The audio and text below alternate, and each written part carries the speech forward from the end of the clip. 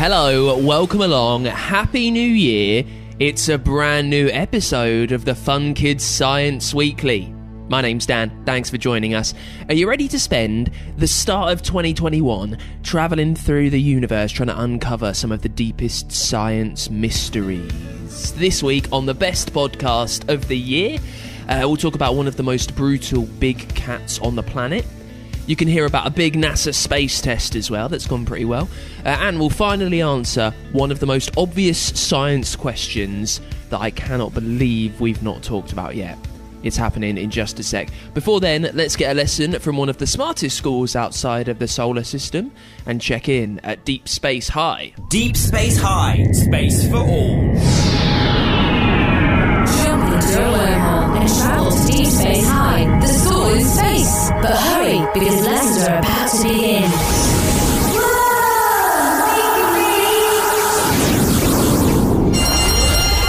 Just imagine us lot in the future. I wonder where we'll all be and what we'll be doing. Writing about missions, planning the trajectories of launches, studying the landscapes of new planets, recording the music of Mars. Quark, I bet you end up being a sports scientist running training sessions for astronauts. I just wish I knew what I wanted to do. I love it here at Deep Space High, but I don't really have a favourite lesson. Not all jobs are things you learn at school. Some are fields of study that you might only find out about when you're older. Come on, let's go on a whistle-stop tour of some of them. Computer sim, let's show them. We're in a courtroom. That's right, my lord. You could be a space lawyer, interpreting laws to help everyone agree how we should behave in space. Or helping to protect planets from human contamination. Or maybe deciding what the rules are when rescuing stranded astronauts.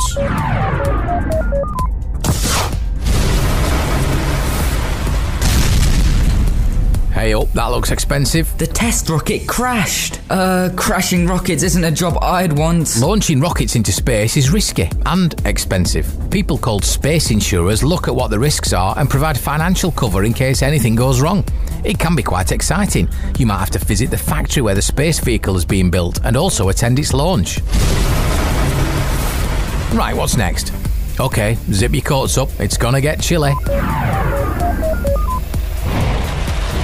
Forecasting the weather is of vital importance to spacecraft launches. If it's too stormy or the clouds are too thick, the rocket could be at risk. You could work as a meteorologist, Sam, using data from satellite radar and weather stations to make forecasts. As long as I could do it indoors. That doesn't surprise me. Okay, anyone hungry? Whoa! These are the packets of food astronauts take into space. Can we try them? Go ahead.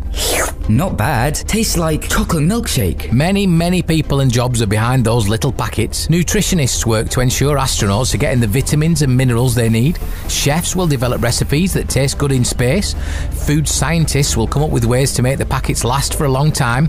And designers will make packaging light and easy to use with no crumbs. Can I have another one? No time. And if you study medicine when you're older, there's a wealth of jobs in space for you. Everything behaves differently in space, whether plant life or animal life, including the human body. Space medics study the differences to help experiments run smoothly and to keep everyone in space in good health. Computer, back to class. Predicting weather sounds cool, but I like food. It would be cool to... I just don't know. It doesn't really matter if you don't know for sure. You've plenty of time to think about it. And things change every year. There'll be jobs in space in the future that we can't even imagine right now. Not least as space tourism is developing. You could be an air steward on a space plane, sell space holidays, or run a theme park on Theta. Now that sounds cool. Finally. And that means we've reached the final lesson. Well done, everyone. Class dismissed. Deep Space High, space for all. With support from the UK Space Agency. Find out more at funkidslive.com/space. It's time to answer some of your questions, my favourite part of the show. I reckon it's probably yours too, where you send me a science question, you leave it as a review wherever you're listening on Apple Podcasts, and then I do my best bit of science Sherlock work, and I do some digging. The brilliantly named Toilet Paper King 123, don't think it's their real name, but they ask, why can you get scared of spiders? Now, we're scared of things, toilet paper. We're scared of things that we're unsure of, things that could maybe harm us. It's our mind's way of protecting our body from getting hurt most of the time. Now, scientists think that a reason for arachnophobia, which is the smart word for being scared of spiders, that they think a reason for that may be that you've had a bad experience with spiders before. That's what some scientists think. Others think that maybe it's because spiders are so strange, that they're so unlike humans, it kind of freaks us out. Because they've got 8 legs. And they're normally very hairy as well, aren't they? And they walk strangely. They're all over the place, really erratic. Experts think that it's how quick and unpredictable spiders are. That's what makes them so terrifying, and why some of us have arachnophobia. Now, another question today is from Reese, who's in California. Very jealous of you, Reese. Love to be out in California. He asks, how is lightning made? You know what, Reese? We've never answered this question before. The show's been going on a little while now. We've managed to bag 1 award for the best podcast in the universe, and in all that time, we've never spoken about how lightning is made. And here it is. The clouds overhead that you probably see on a thundery, stormy night, they've got little bits of ice in them.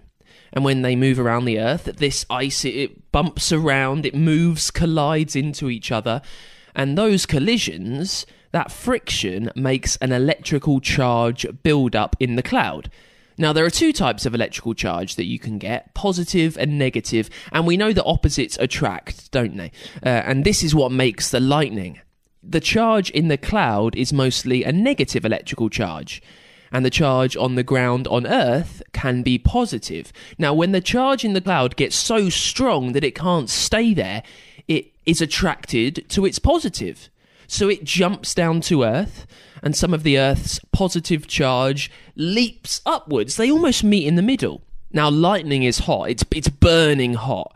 And when it's released, when there's a lightning strike, it heats up all of the air that's around it, and that makes the gas in the air expand, which makes the huge boom that we call thunder. So that's how lightning and thunder's made. Interesting. You know when you sometimes get a little static shock when you touch metal? Like maybe when you walk over like a fuzzy carpet and then touch a door handle and you get a little buzz. That's the same sort of thing as lightning. So there you go. Finally on the show, we figured out how lightning is made. Reese, thank you for asking that. I hope you're having fun over in California. And if you want your question answered on this show, you need to leave it as a review for the Fun Kids Science Weekly over on Apple Podcasts. We're talking weather this week on the Fun Kids Science Weekly because, and can you believe this, we've done like the show for 3.5 years now, and we have never had anyone on to chat about why weather does what it does. And that changes this week because Judith Ralston is a BBC weather presenter, and she's got a brand new book out. It's called What's the Weather? And she's on the show with us. Hey, Judith. Hello. Thank you very much for having me. Thank you so much for bringing your big brain to the Science Weekly. I'm very excited. Big brain, I like that. I thought, as I said, because really we don't know much about the weather and why it does what it does, I thought we would give you some year 1 type questions just so you can help us understand stuff. Yeah, sure. When I watch the forecast, there are lots of these circles, and there's sometimes quite a lot of them, and it looks almost like the topography maps of a mountain. Sometimes they're quite spread out, sometimes they're close together. And I know this talks about pressure. Why, what does high and low pressure mean in weather, and how does that affect things? Okay. Well, if you take high pressure, we can relate that to, say, dry, settled conditions as a rule of thumb. But if we take low pressure, it typically equates to unsettled weather. So that's when we see rain, it's when we see winds picking up. So a low pressure system will bring unsettled conditions, and it's actually when air rises, it cools and condenses, and that's what generates the clouds, that's what generates the rain. And in the UK, we take our weather more often than not from the Atlantic. So we're whipping in these low pressure systems that come across the Atlantic, sometimes from the United States of America all the way across that side of the Atlantic. They start to develop as they leave there, or on their way to Scotland, to the UK. And this is what it brings an energy, which brings the rain, which brings the wind as well. So that's kind of what low pressure does. High pressure is generally when pressure drops, believe it or not, and it's when our weather becomes settled and dry. And we've just had quite a high pressure spell of weather recently, where it's been cold, it's been quite frosty, there's been a lot of fog around, generated underneath the high pressure system. Often these are characteristics of that kind of weather, if that makes any sense to you, Dan. It does make sense, Judith. The only thing I'm struggling to get my head around is, what is it a pressure of? Oh. Is it general air pressure? Yes, air pressure. I had to think there. Yeah, it's just air pressure. So when it rises, it becomes low pressure. It's like the pressure pushing up and everything explodes, and it gets quieter as it drops. And if there's low air pressure, which means that there isn't a lot of that air about, yes. It means there's kind of, I guess, basically there's kind of more space for all this weather to all this confusion and this chaos to happen. Mm-hmm, exactly. That's what's happening. It's very, as I say, our weather's often dominated by the kind of Atlantic, with bringing in those low pressure systems. I'm sure you recognise that yourself. Yes, and how are you able, when working in weather, how are you able to predict so far in advance? You know, we have 2-week forecasts now. How are you able to kind of get a handle on what's going to happen in the skies in 2 weeks' time? Okay, well, I think it's more of a trend that you're looking at over a 2-week forecast. I think we can pretty safely forecast over 5 days, these are the kind of television weather forecasts or radio forecasts that you hear or see. It's I think they're most accurate in a 5-day window. Over 2 weeks, you're seeing a kind of trend. You're seeing perhaps a trend for unsettled weather, so the trend for low pressure systems, or a trend for a high pressure system, or things to be changeable. It's definitely a 2-week forecast is more of a kind of feeling, if you like, or a trend, an instinct. And our weather is actually done through modelling, which is a computer-generated forecast, which the weather boards at, say, the Met Office or Meteo Group would use to forecast the weather. So it's all done through maths and science. And then the actual forecasters get in on the act closer to the time and closely forecast the weather using the models, using their experience. But one thing I use a lot of when I'm doing my day-to-day forecasting is the satellite picture and the radar. Because you can see around the British Isles, anybody can go and look at the satellite and radar. You can go to the Met Office and Google satellite radar Met Office, and you can see a picture of the United Kingdom.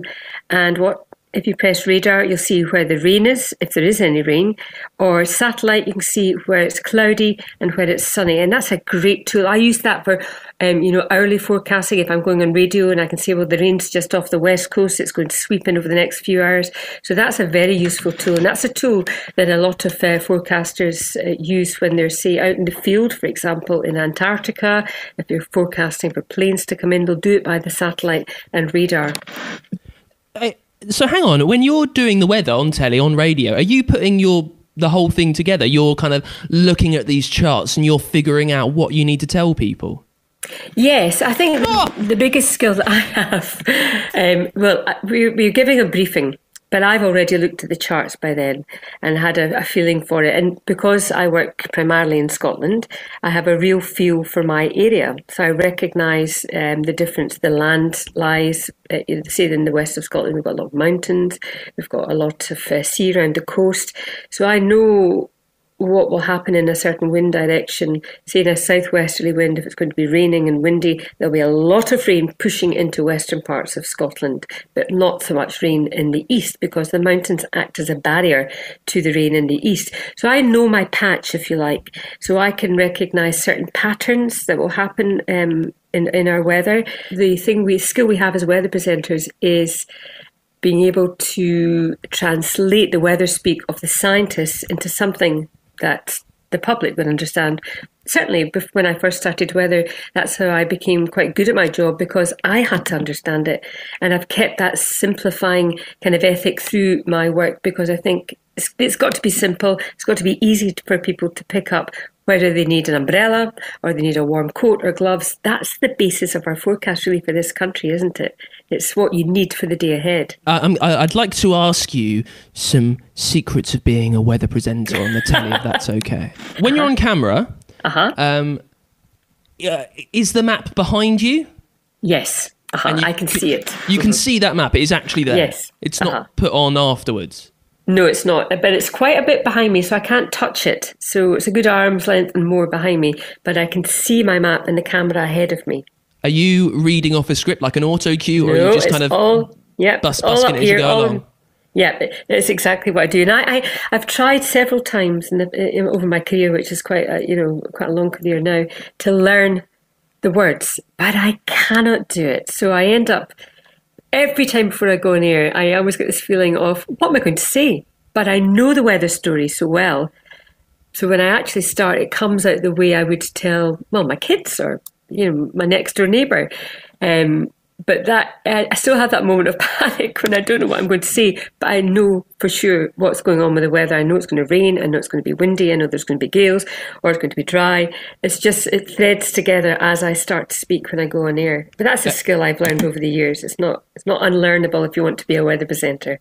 And the map and the graphics behind you, are you controlling that? Who's putting it together? How does that side of it work?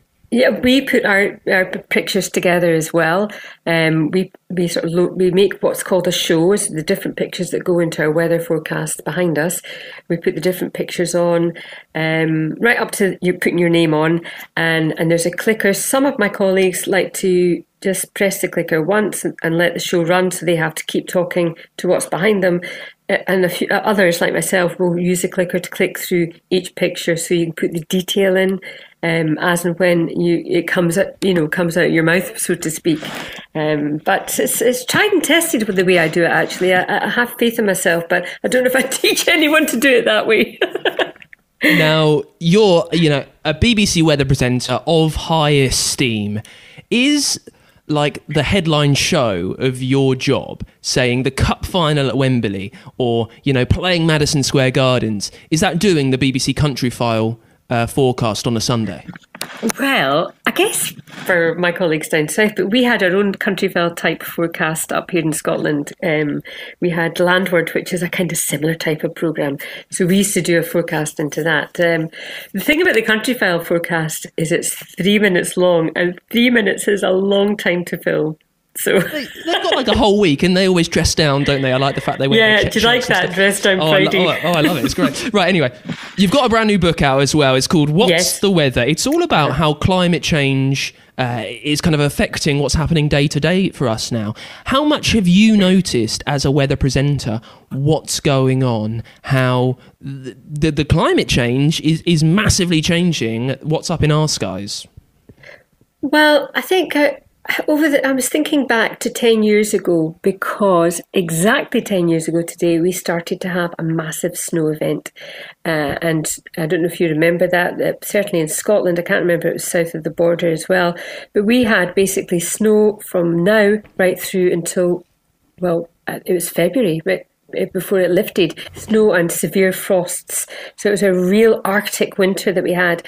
Now, we've not really seen as many snowy events as we saw over those 2 years, actually about 10 years ago. I've noticed a change to wetter weather, I think, is definitely because low pressure, we've got more clouds, we've got more rain, the air's getting warmer, the sea slightly, this is all very marginal warmer.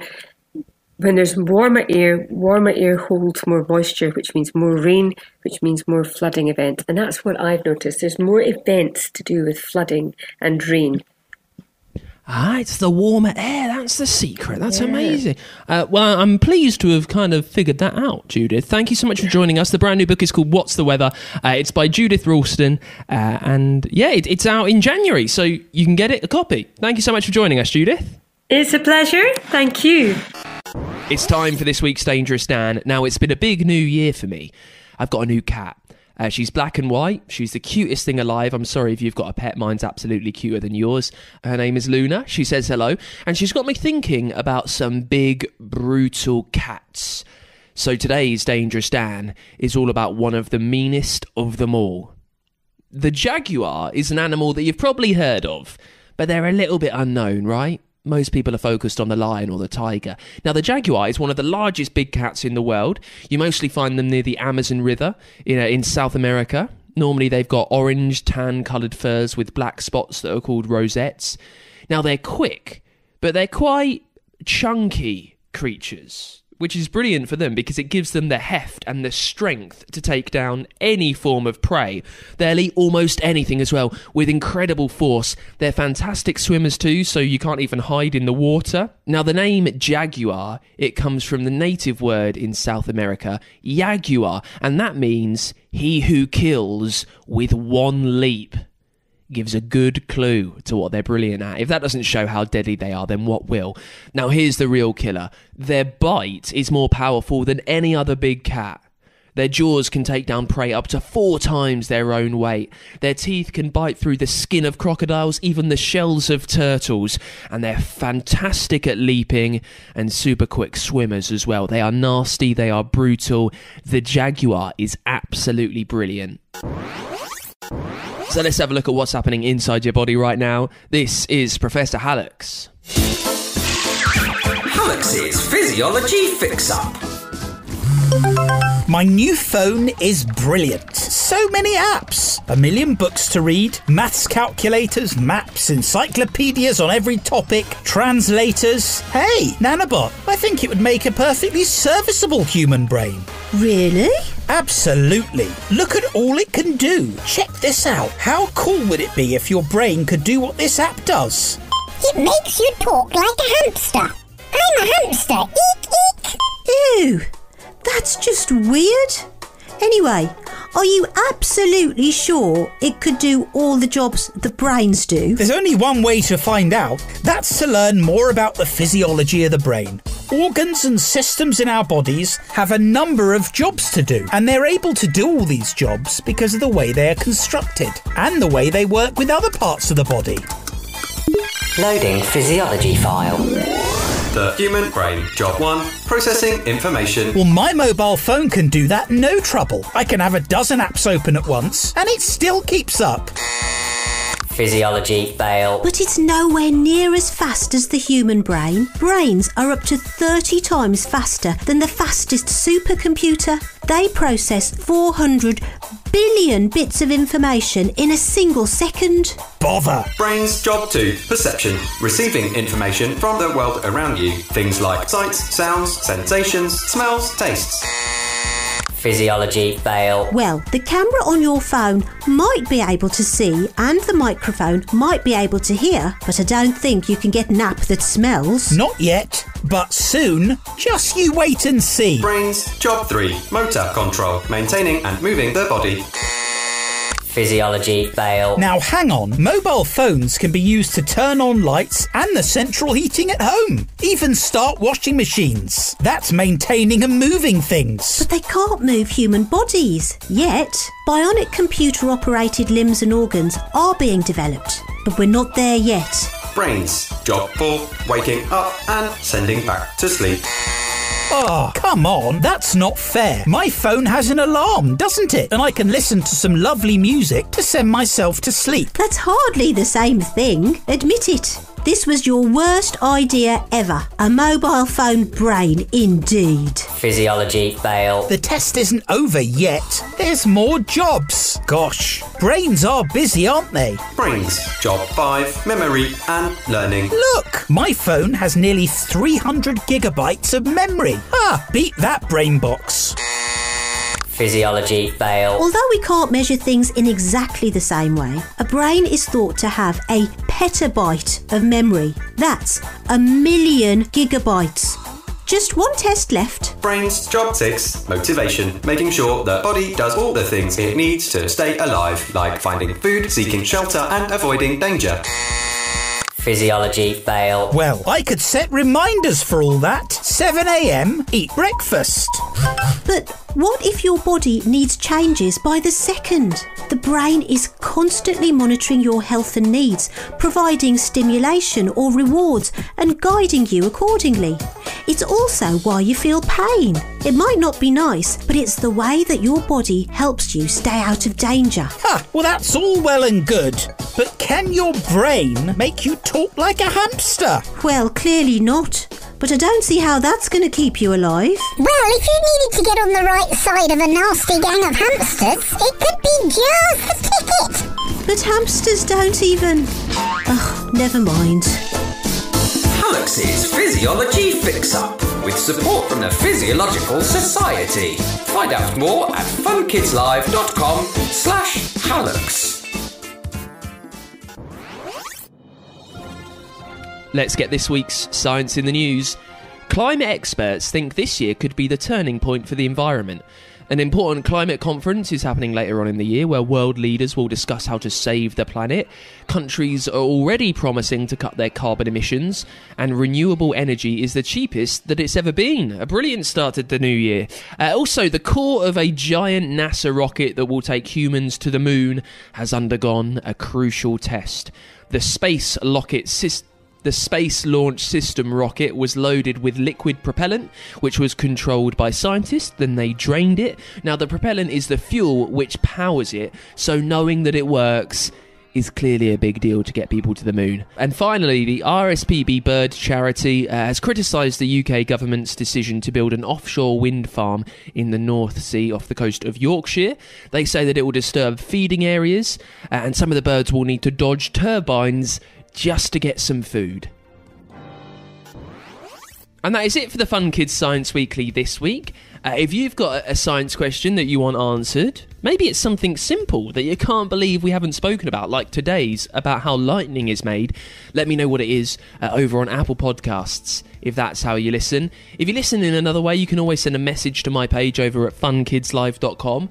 While you're there, it's one of the best places that you can hear loads of podcasts that we make across so many different topics: science, history, engineering, loads. They're on the Fun Kids website, they're on Apple Podcasts, they're wherever you get your shows, and you can also listen on the free Fun Kids app. And Fun Kids, we're a children's radio station from the UK. You can listen to us all around the country on your DAB digital radio, on that free Fun Kids app, and at funkidslive.com.